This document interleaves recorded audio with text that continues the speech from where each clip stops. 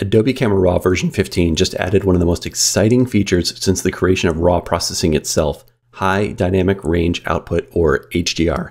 Now don't get confused with the old HDR term we've used for years. This is a completely different technology that offers the biggest improvement in image display that I've seen in decades. Before we use this new feature, we first have to turn it on. So go to Photoshop, Preferences, File Handling, Camera RAW Preferences, then head down to the Technology Previews area and you'll be looking for this HDR output checkbox. This is only available on macOS at this time, so you won't see it if you're on a Windows computer. Once you check this, we'll say OK, and then also head down to the Technology Previews area in Photoshop where we have this precise color management for HDR display, and you want to make sure that this is checked as well. The other feature lets you use HDR inside of Adobe Camera RAW. This feature has actually been around for a while, and this allows you to use HDR inside of Photoshop when you're working with a 32-bit version of the image you created with Adobe Camera RAW. So we'll say OK, and we're ready now to begin using the feature. So let's go open up some images. I've got several different RAW images here. I'm going to right-click and just open them into Adobe Camera RAW. We'll go and maximize the display here. And when you see this, you'll notice one little change on the screen, and that is there's this HDR button in the top right underneath the histogram. And other than that, you really wouldn't notice anything is different. But when you use this feature, some very cool things will happen. I'm just going to click on it and notice that immediately this sky in this image got dramatically better. It is so much better here. Look at this from before to after. Notice the quality of the water. The water without HDR is nearly blown out here. It just looks very flat. And if we were to take the exposure slider in the image normally and bring it down, we'd see that the values are there. But we have to drop the exposure by about 2 stops. And so what's happening is in a RAW file where there's all this bright detail, it sort of gets compressed in the brightest ranges of standard dynamic range. Let's zero this out though and take a look at high dynamic range, where you see we've got this extra brightness, and what's occurring is that it's getting pushed up into brighter values. What is on my screen here is brighter than what you can display normally on any regular screen. You can see at the top of the display here, the output values, I see this plus 0.9 for RGB as opposed to something darker where I'm seeing values like 1087 or 115, 110, 101. So these brighter values here, what's happening is they're getting pushed brighter than standard white. And the histogram is showing us an SDR range. This is classically what we would have across the whole histogram. It's now been compressed to half the display area.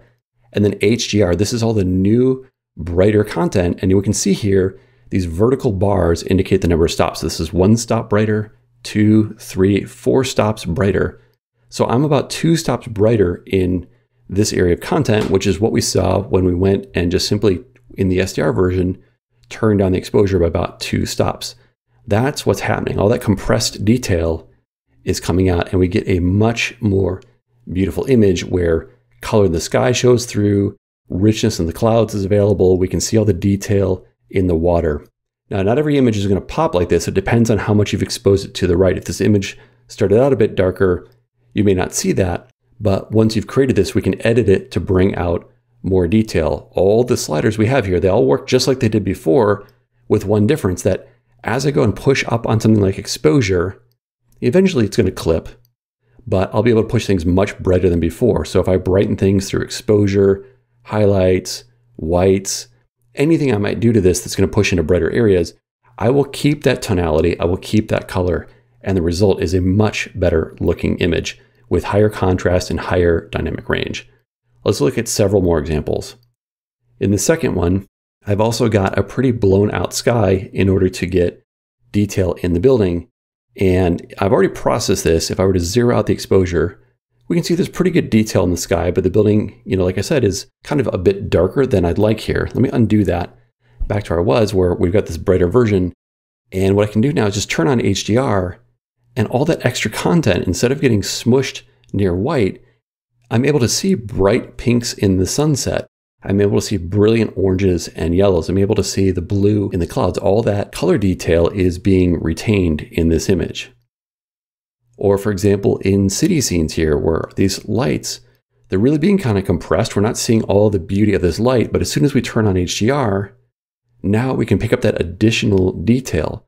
And of course, we can keep pushing. We can make this scene even brighter and push to levels that just wouldn't be possible before. If I go about a stop over here, this is still a pretty usable image in HDR, whereas if it's in regular SDR or standard dynamic range, you can see we've just lost that detail. So all this extra HDR range, these extra 4 stops or so that we have, are really going to help this image look much better.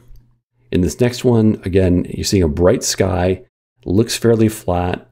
We could process this in a number of ways to bring out this detail, or if we use HDR, suddenly we get this dramatically better starting point.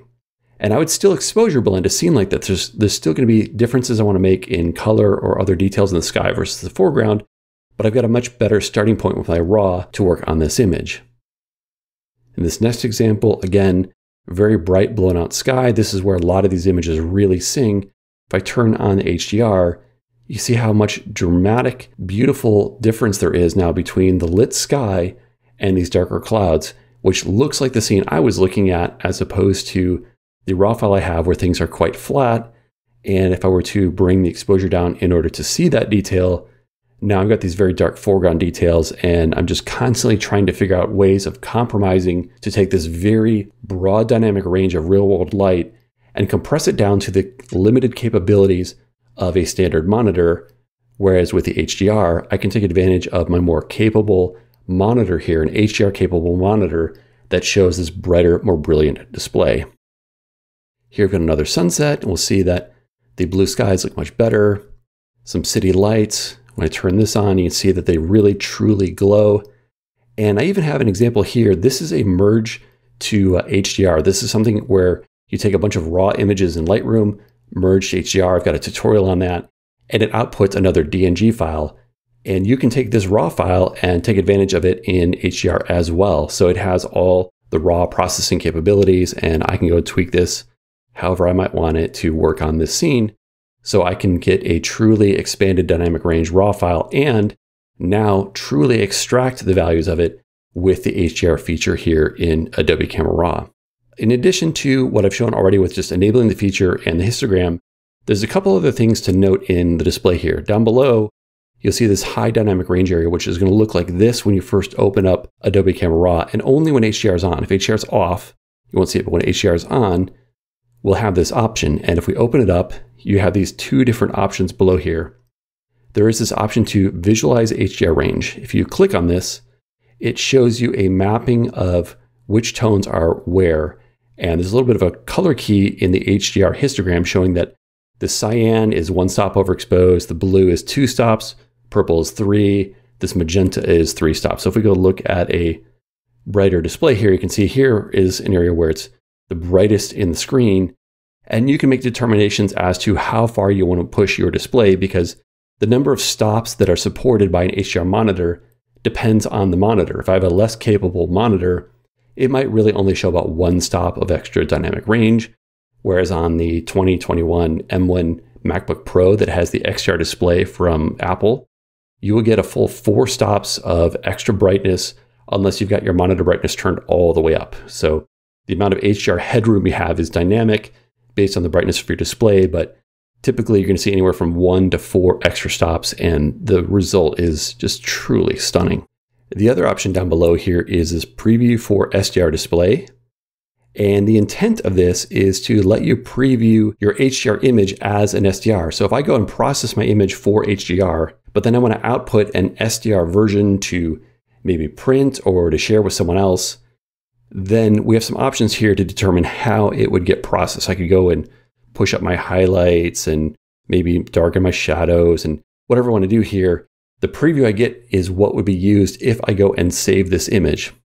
If I go click on this little save icon, you probably didn't even know this, but Adobe Camera RAW has the ability to export images, at least in the file opening dialog. So if we're in the Camera RAW filter, you won't see this, but the first time you open the image, you'll have these options, and we could go and save this image as, say, like a JPEG, and it would work for the HDR range, because JPEG does not support high dynamic range content, and so we'd want to use this option to get our best looking preview. And of course, it will never look as good as the HDR because HDR is just simply better, but this lets you get your best version of an SDR. Now, if you want to save this as HDR, you can also do that with Camera Raw using that same option up top.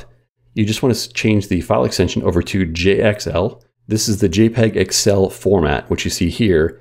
You can just simply choose your quality, and then you want to make sure you enable HDR display and choose your color space. You have 3 different options, and I would just simply go with Rec 2020 or perhaps P3. This will give you an HDR capable file that you could share over email or on the web. Support for JXL is currently fairly limited, but it's a rapidly expanding file format that is going to be part of the future of sharing HDR images like this on the web. Let's close that and let's cancel out of this. I want to take a look and just show how we can also use this with an existing standard dynamic range image. So I have a TIFF file that I opened, and it's not a RAW file, but I can still take advantage of HDR to improve this image. What I'm going to do is go up to Filter, go to the Camera RAW filter, which is also using ACR 15. And in here, I can turn on HDR, which at the moment doesn't do anything because this is not a RAW file with latent data that's been kind of compressed down to a smaller range. It's just the SDR data that I gave it from the TIFF. But I can go and I can expand these ranges. So I could go, for example, let's go slide down, and I just hide this and slide down in the curves area, bring up the light slider to add some glow to the image. And you can see that the HDR range now I've got about 2 stops worth of extra brightness in my image. And if we just kind of look at this without the HDR, it would clearly blow out. And with, we get to this result. Or if we just kind of compare before, I processed this as well as I could. I've got the full range of SDR in use here. If I hover over these values, they are showing up at a lab value in the histogram around 94. I'm not going to get much brighter than this and have anything that looks like a yellow sunset. So I've really used the full range available to me in standard dynamic range. But if I switch over to high dynamic range and we brighten this up, you can see how we get this just truly gorgeous display. And it can compare from before where we started to the finished HDR. And you can see what a dramatic improvement this is. Now, there is so much more to know about this new world of HDR than I can possibly cover in this video. So I've created gregbenzphotography.com/HDR to give you a number of resources to visualize how these images look before and after. And in fact, in this video, due to the conflict between Chrome and the recording software, it actually doesn't show any real difference. But if you view this on a true HDR display like the 2021 MacBook Pro, you'll see a dramatic improvement with the images on the right. Also included on this page are a number of tests down below that help you determine to what degree your display does or does not support HDR. And there's also this free HDR ebook, which is about 25 pages long and goes into all sorts of details about what hardware you need, how to set it up, how to export images for the web, etc. I look forward to many more videos on the topic. Please let me know in the comments below what questions you have, and I'll see you in the next video.